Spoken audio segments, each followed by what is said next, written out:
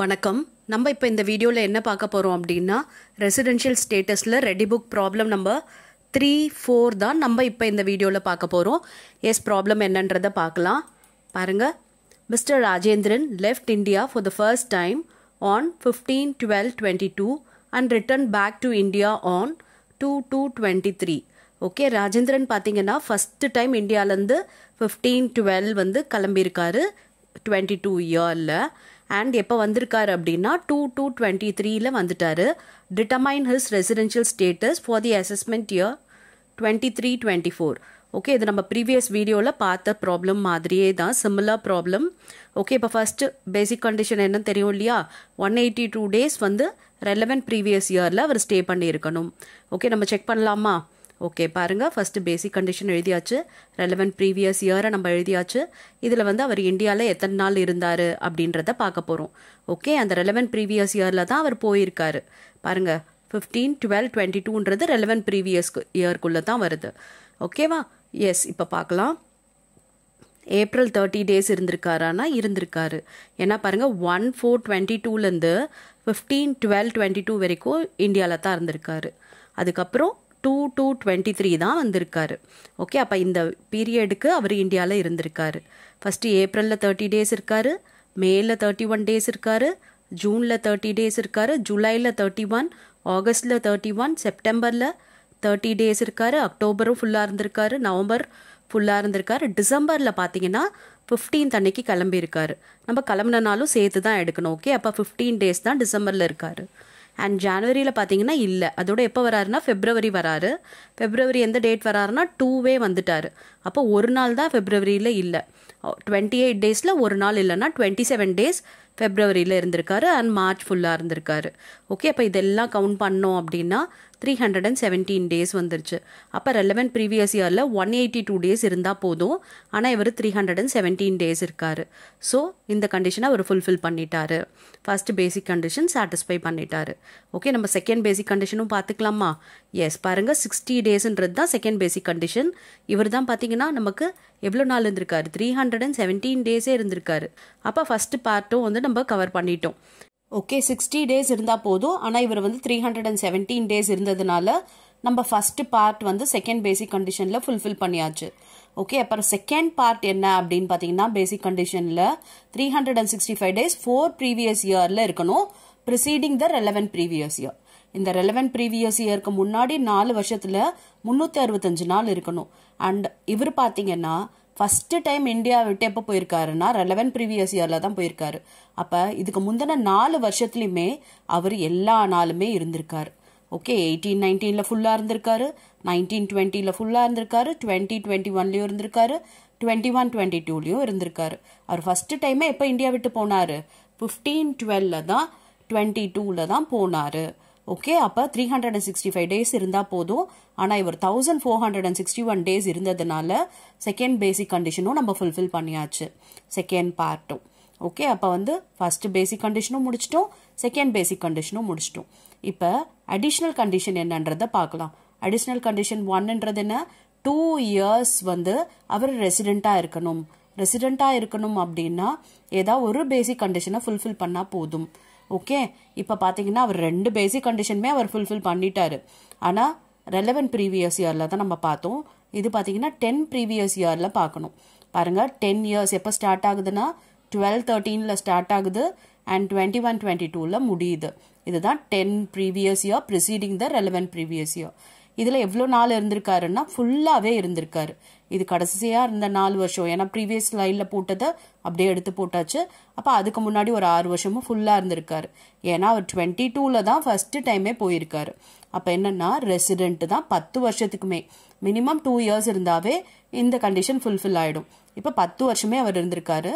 So நமக்கு வந்து இந்த அடிஷ்னல் கண்டிஷனும் ஃபுல்ஃபில்டு. ஓகேவா? ஃபர்ஸ்ட் அடிஷ்னல் கண்டிஷனை ஃபுல்ஃபில் பண்ணிட்டாரு. இப்போ நெக்ஸ்ட் அடிஷ்னல் கண்டிஷன் என்ன அப்படின்னா 730 days இருக்கணும். எவ்வளோ நாளில் அப்படின்னா 7 previous இயரில். இப்போ நம்ம ப்ரீவியஸ் சைட் போட்டோம்ல, அதில் 10 years போட்டோம், அதில் அப்படியே 7 yearsக்கு எடுத்துக்க வேண்டியது தான். பாருங்கள், 2557 days இருந்திருக்காரு. எவ்வளோ நாள் இருந்தால் போதும்? 730 இருந்தால் போதும். அப்போ இந்த கண்டிஷனும் அவர் ஃபுல்ஃபில் பண்ணிட்டாரு, அடிஷ்னல் கண்டிஷன் 2வும் ஃபுல்ஃபில் பண்ணிட்டாரு. ஓகே, இப்போ என்ன ரெண்டு பேசிக் கண்டிஷனும் ஃபுல்ஃபில் பண்ணிட்டாரு அண்ட் ரெண்டு அடிஷனல் கண்டிஷனும் ஃபுல்ஃபில் பண்ணிட்டாரு. அப்போ he is resident and ordinary resident அப்படின்ட்டு நம்ம கன்க்ளூட் பண்ணிக்கலாம். ஓகேவா? எஸ். இப்போ நெக்ஸ்ட் ப்ராப்ளம் பார்க்கலாமா?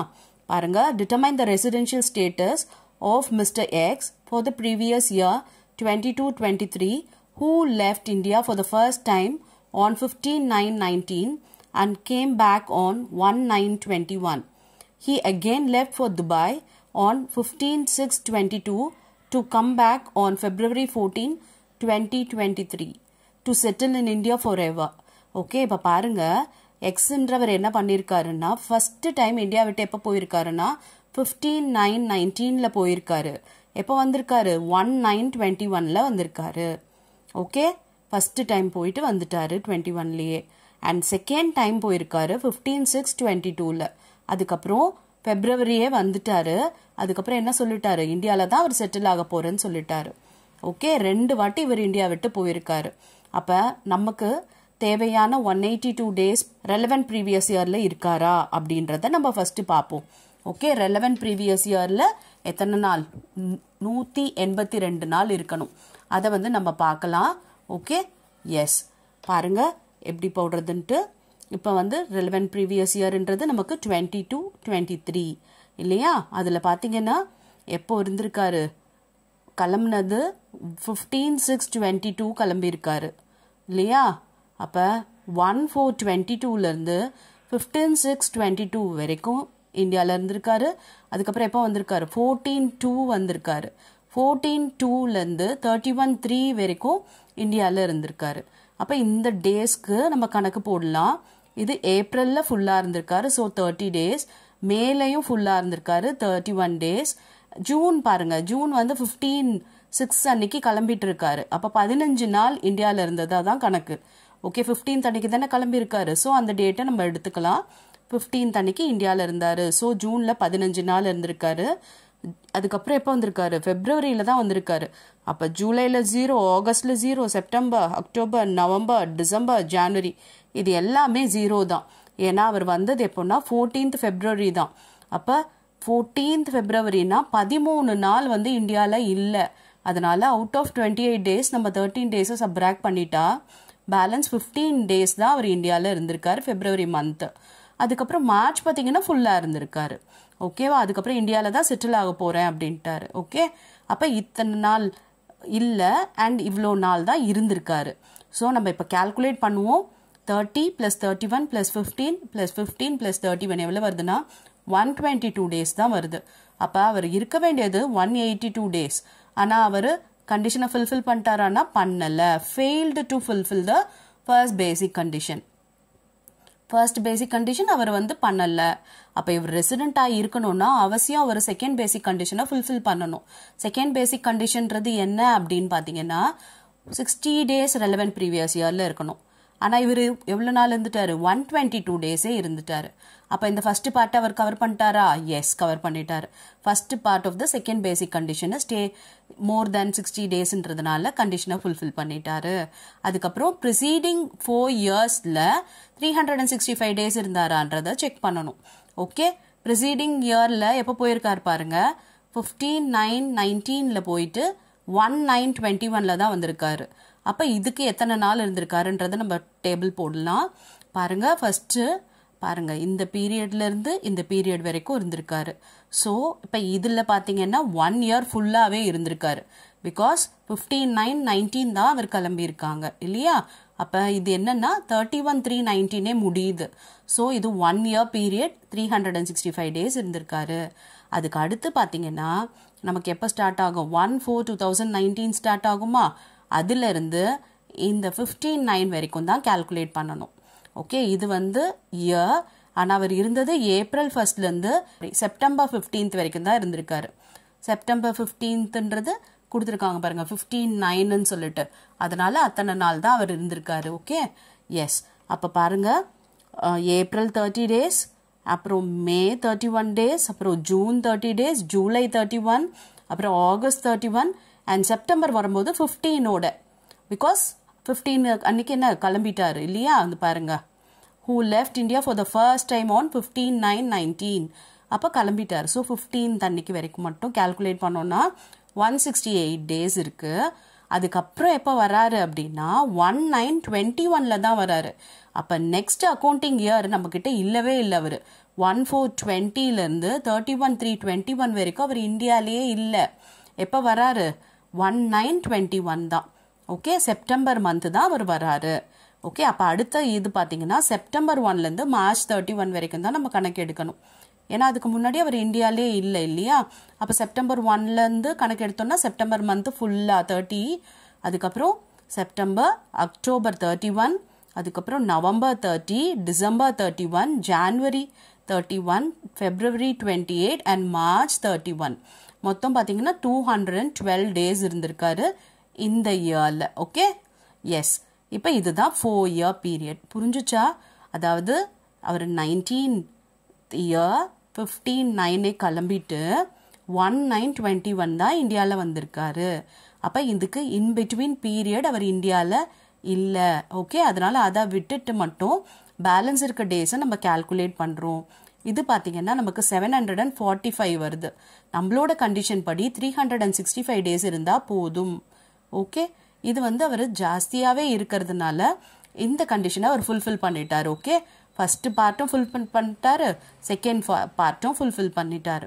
அப்போ செகண்ட் பேசிக் கண்டிஷனை இவர் ஃபுல்ஃபில் பண்ணிட்டாரு. ஓகே, செகண்ட் பேசிக் கண்டிஷன் பொறுத்த வரைக்கும் ஃபர்ஸ்ட் பார்ட்டும் ஃபுல்ஃபில் பண்ணணும், செகண்ட் பார்ட்டும்.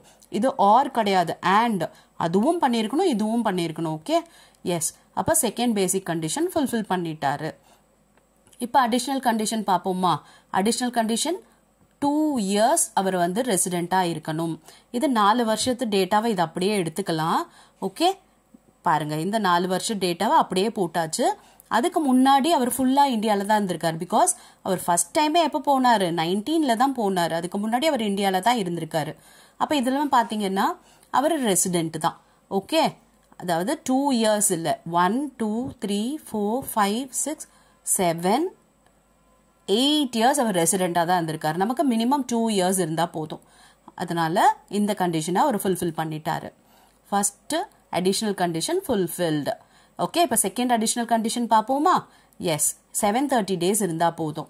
இப்போ நம்ம போட்ட 10-year பீரியட் பதிலாக 7 years மட்டும் அதை ரெஸ்ட்ரிக்ட் பண்ணி போட்டுக்கலாம். அதே டேட்டா தான், வெறும் நம்ம 7 yearsக்கு கால்குலேட் பண்ணுறோம். பாருங்க, 1841 days இருந்திருக்காரு. நமக்கு எவ்வளவு? 730 days இருந்தால் போதும். அப்போ இந்த கண்டிஷனும் அவர் ஃபுல்ஃபில் பண்ணிட்டாரு. Okay, second additional condition also fulfilled. Okay, இப்போ எத்தனை கண்டிஷன் அவர் ஃபுல்ஃபில் பண்ணியிருக்காரு அப்படின்னா, ஃபர்ஸ்ட் பேசிக் கண்டிஷன் பண்ணல, செகண்ட் பேசிக் கண்டிஷன் பண்ணிட்டாரு, அண்ட் 2 அடிஷ்னல் கண்டிஷன் பண்ணிட்டார். பாருங்க, அப்போ எக்ஸ் ஒரு பேசிக் கண்டிஷனும் 2 அடிஷ்னல் கண்டிஷனும் ஃபுல்ஃபில் பண்ணதுனால he is resident and ordinary resident for the assessment year 23-24. Okay, புரிஞ்சுச்சா? எஸ், ரொம்ப ஈஸியாக இருக்குது இல்லையா? நான் உங்களுக்கு ப்ராக்டிஸ்க்காக இதே மாடலில் ஒரு ப்ராப்ளம் கொடுத்துருக்கேன். இந்த ப்ராப்ளமை ஒர்க் அவுட் பண்ணுங்கள் அண்ட் கமெண்ட்டில் ஆன்சர் பண்ணுங்கள். I'll check your answer. Thank you for your patient listening.